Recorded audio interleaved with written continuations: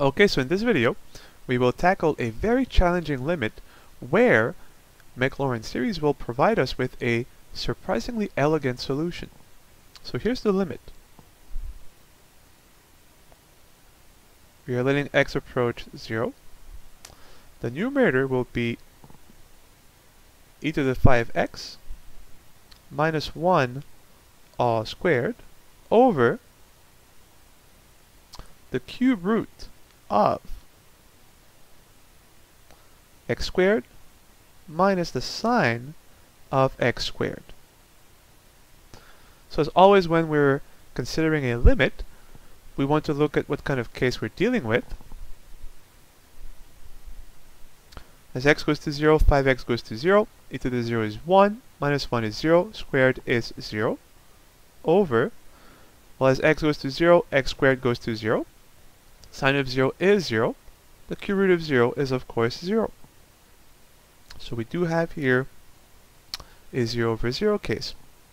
So on the surface, it looks like we can apply L'Hopital's rule. But if you do apply L'Hopital's rule, after you differentiate the numerator and the denominator, you will find that the new limit is even worse than the original limit. And if you try to apply L'Hopital's rule again, things will only get worse. So here, even though on the surface, it may look like L'Hopital's rule is a good idea, it actually is a terrible idea. So now, let's tackle this limit using our knowledge of Maclaurin series for e to the x and sine of x. Let me call the limit L. So recall that the Maclaurin series for e to the x is the following, and I will write it in its expanded form. So e to the x is equal to 1 plus x squared over 2 factorial plus x cubed over 3 factorial and so forth. And this equality is valid for all values of x, and so we can replace x by anything we want. Since we're considering in our limit e to the 5x, we will replace x by 5x, which will give us that e to the 5x is equal to 1 plus 5x plus 5x all squared is 25 x squared over 2 factorial plus 5x all cubed is 125 x cubed over 3 factorial and so forth. Well, we're considering the term e to the 5x minus 1, so let's subtract from both sides 1. So e to the 5x minus 1 is equal to, for all values of x, 5x plus 25x squared over 2 factorial plus 125x cubed over 3 factorial and so forth. And now the key observation is that we are letting x tend to 0. So x is taking on smaller and smaller values. Well, compared to the 5x term, the multiple of x squared and x cubed and so forth are all insignificant, as larger and larger powers of something that is shrinking to 0 are way smaller than smaller powers. So, compared to the x term, the x squared, x cubed and so forth are all insignificant. So this is approximately, therefore, the dominant term, namely 5x. But this is only valid, of course, for very small values of x. So if x is approximately 0. So now we have an approximation for the numerator. When x is very small, e to the 5x minus 1 is approximately simply 5x. Well, what about sine of x squared?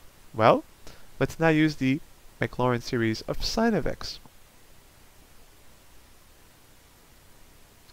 And again, I will use the expanded form. Sine of x, if we write the first few terms out, is x minus x cubed over 3 factorial plus x to the 5 over 5 factorial minus x to the 7 over 7 factorial, and so forth.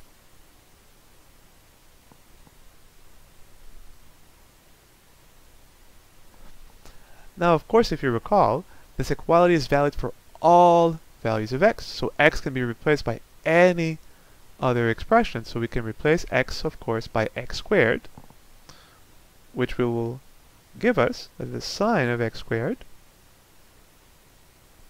is equal to x squared minus x squared cubed is x to the 6 over 3 factorial plus x squared to the 5 is x10 over 5 factorial minus x squared to the 7 x to the 14 over 7 factorial, and so forth. Well, the term we are considering under the cube root is x squared minus sine squared.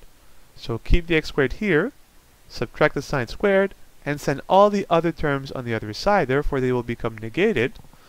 And what this gives us is that x squared minus sine squared, or I should say sine of x squared, will be equal to positive x to the 6 over 3 factorial, negative x to the 10 over 5 factorial, positive x to the 14 over 7 factorial, and so forth. So we have here the Maclaurin series of x squared minus sine of x squared.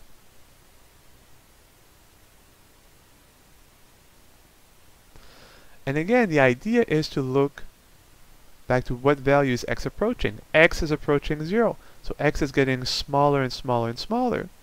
So the dominant term of this Maclaurin series for small values of x is the x to the 6. As larger powers of something very small are even smaller.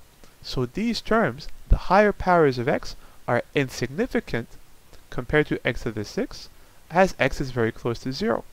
And so we now have the approximation for x squared minus sine of x squared when x is close to 0.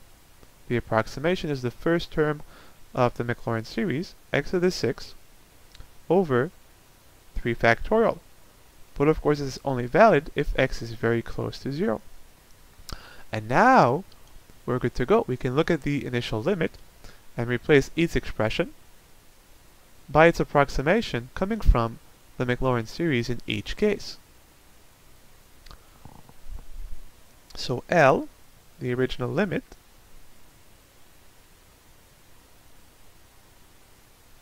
well, e to the 5x minus 1 when x is very small is pretty much 5x. So we'll have 5x all squared over the cube root of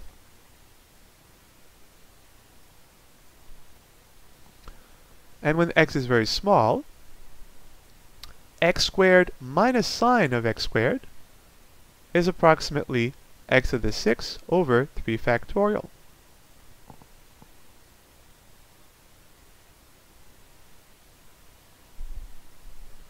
And now, well, let's simplify it.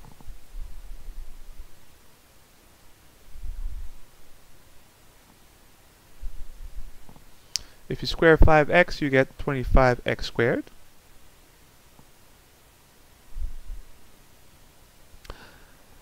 Let's apply the cube root here on the two terms. So the cube root of x to the 6 is x squared, divided by, and here 3 factorial is 6, so this will be the cube root of 6.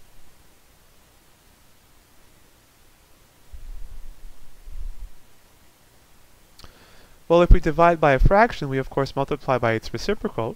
So we will get 25x squared times the reciprocal, which is the cube root of 6, over x squared.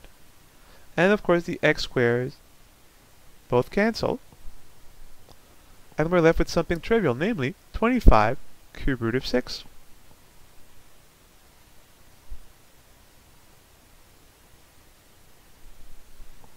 And here's our limit.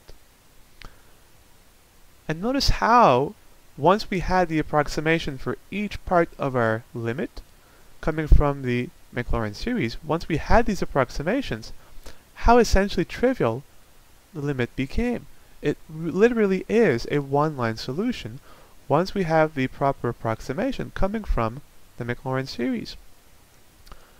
So even though the initial limit looks extremely challenging, once we simplify it with proper approximations coming from our knowledge of Maclaurin series, in this case namely the Maclaurin series of e to the x and sine of x, the limit becomes trivial. And again, if you don't believe that this is truly elegant, try to apply L'Hopital's rule a couple of times on this limit and judge for yourself. But I maintain the fact that this is an extremely elegant solution to an extremely challenging limit. So hopefully this makes you appreciate how useful Maclaurin series can be at times. And that's it.